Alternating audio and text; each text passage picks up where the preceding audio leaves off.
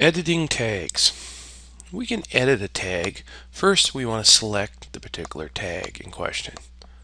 So I'm going to pick on it. And so the first thing we can do is we can go up to our type selector in properties. And over here it's a furniture tag boxed. I can hit the down arrow and I can use another type. I can go to the standard type. And in the standard type it doesn't have the box. In this case it just has the words.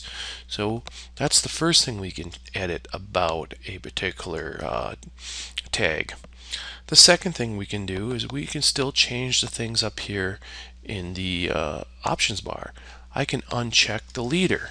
Okay, so you notice the leader, the line that went from the furniture tag to here, is now gone. So I can turn that on or off, and if it's on I can decide how I want it attached. I can also change the orientation at any time. I can go to vertical and place it on there, and it'll always read from the right. So I can go horizontal or read from the right. I can change that over here as well. Okay, so so we can change those types of things in our particular tag. If we want to modify our type parameter, we click on this and then we go to edit type. And in our edit type, we can come over here, and I generally recommend that you duplicate it and rename this thing.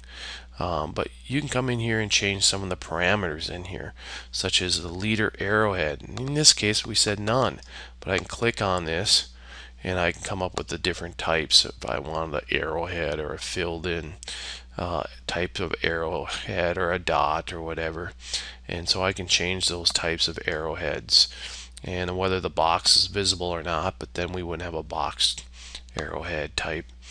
So there are things we can change there, and I can also preview that, by the way, by looking at this. So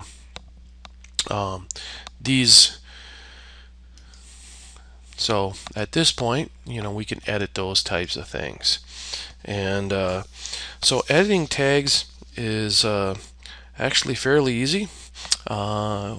We can do things on the fly, such as changing the type selector, or we can change the things in the options bar of a tag.